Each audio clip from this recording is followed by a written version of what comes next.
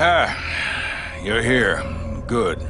We've got a problem. No one's ever gonna finish a game if they don't get past the beginning. Destiny's a bitch, huh? Welcome to WatchMojo.com, and today we'll be counting down the top 10 video game intros. I'm going to attempt a manual override on this wall.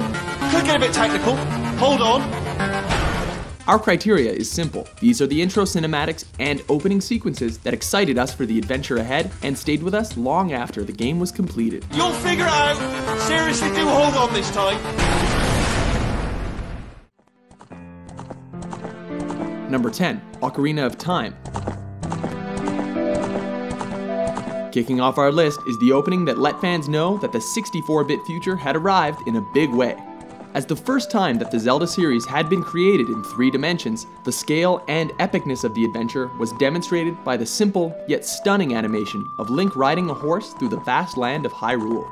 Of course, that was followed by Link's foreboding dream of a terrifying horseman and the darkness he would sow.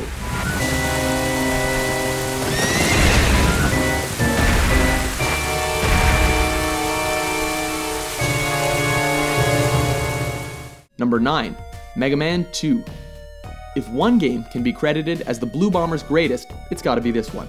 We attribute that to the intro as much as the refined gameplay, as nothing is as pulse-pounding as the text giving way to the camera climbing a skyscraper with intensifying music, all building up to the reveal of the hero.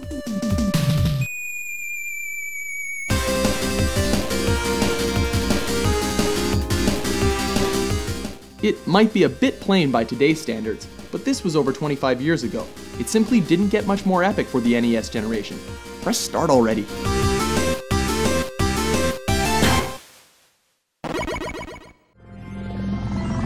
Good morning. You have been in suspension for 50 days. Number 8, Portal 2. Our first trip through the Aperture Labs led us on a surprisingly memorable and mind-bending experience. Pushing the situational storytelling to new boundaries, Portal 2 begins with you coming out of suspended animation, twice. With the second, we knew something went horribly wrong as the room had aged significantly. Ah! Oh, God. You look good. Looking good, actually. After a jarring meeting with Wheatley, you're taken for a rather bumpy ride through a startlingly large and clearly decaying facility. If anyone asks, tell them as far as you know, the last time you checked, everyone looked pretty much alive. And soon come face to face with our old friend GLaDOS, who, as she would put it, is still alive. Look, we both said a lot of things that you're going to regret. But I think we can put our differences behind us. For science, you monster. Number 7, Batman: Arkham Asylum. What can we say? Expectations were not running high for a good Batman game at the time. Thankfully, by the time we're given control, we knew things were on the right track. With the Batmobile rushing to Arkham, we see that Batman has finally captured the Joker. Mission complete, right? Yeah, right. Well, all is not as it appears in the Asylum, as what first seemed to be campy dialogue gave way to the first chapter of a riveting Batman tale, one that rivaled the very best offerings from the page and the silver screen. Welcome to the madhouse, Batman! I set a trap, and you sprang it gloriously! Now let's get this party started.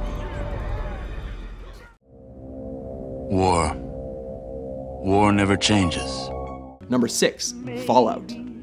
This game features a nuclear apocalypse, and you play a survivor who emerges from Vault 13, one of 122 vaults spread out across the country. The gripping tone and grim, sardonic humor the series has been renowned for is set from the get-go, as the eerie crooning plays over the grim but cheerful ads that flicker on the derelict TV screen. Maybe you'll sit and decide. Then it's up to Ron Perlman to give you the backstory and inform you that nobody really knows what's waiting for you beyond your vault's door. Life in the vault is about to change. Number 5, Mass Effect 2.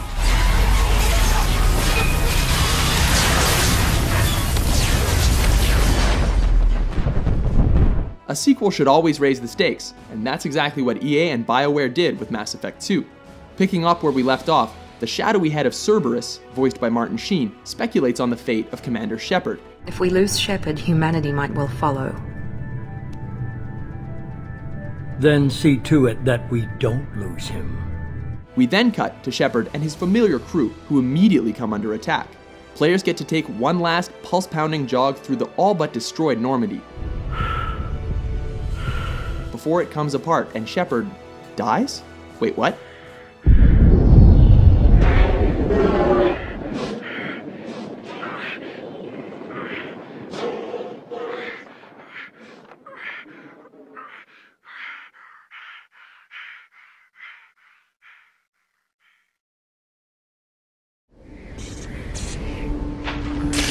Number 4, Uncharted 2, Among Thieves. Speaking about starting off the game with your character in mortal danger, this one begins with our hero awakening from unconsciousness, only to discover that he's in a wrecked train car dangling over a cliff.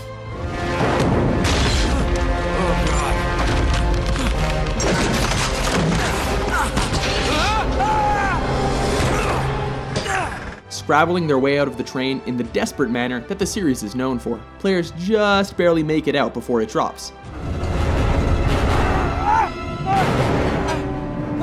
And that's when the story backtracks to the beginning so we can learn how Drake got himself into that mess. Guess it'll be a while until we figure it out. Number 3, Half-Life. Good morning, and welcome to the Black Mesa Transit System. This is another intro that involves a train, but it's a bit more low-key. A revolutionary sequence for its time, Half-Life's first few minutes are spent on a monorail car examining the breathtaking extensiveness of the Black Mesa facility. Missing a scheduled urinalysis or radiation checkup is grounds for immediate termination. While this sequence is often hailed as the beginning of indirect storytelling in video games, perhaps the most notable part of all is the fact that although a deep sense of foreboding is instilled in the player throughout, nothing bad ever happens. Well, not yet at least. Thank you, and have a very safe and productive day. Looks like you're running late.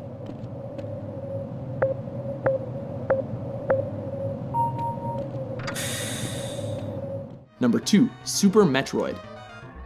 The third installment in the original Metroid trilogy, this NES classic gave us a black and white flashback to our previous victories and major plot points. An early cinematic opening, it begins with Samus answering a distress call from the space station she had just left. The result was an unexpected encounter with Ridley, and having to make a run for it before the station could self-destruct. Talk about starting things off with a bang.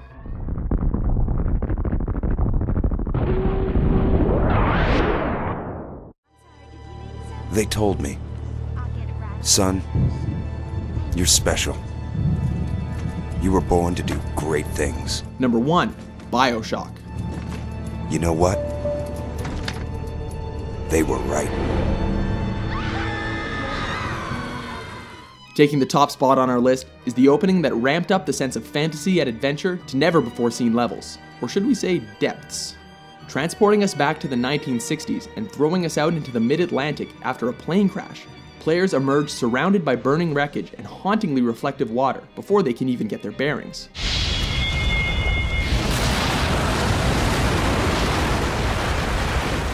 Wandering into a lighthouse, the trip down the figurative rabbit hole deepens as players are introduced to the visionary Andrew Ryan and his ultimate accomplishment, the underwater city of Rapture.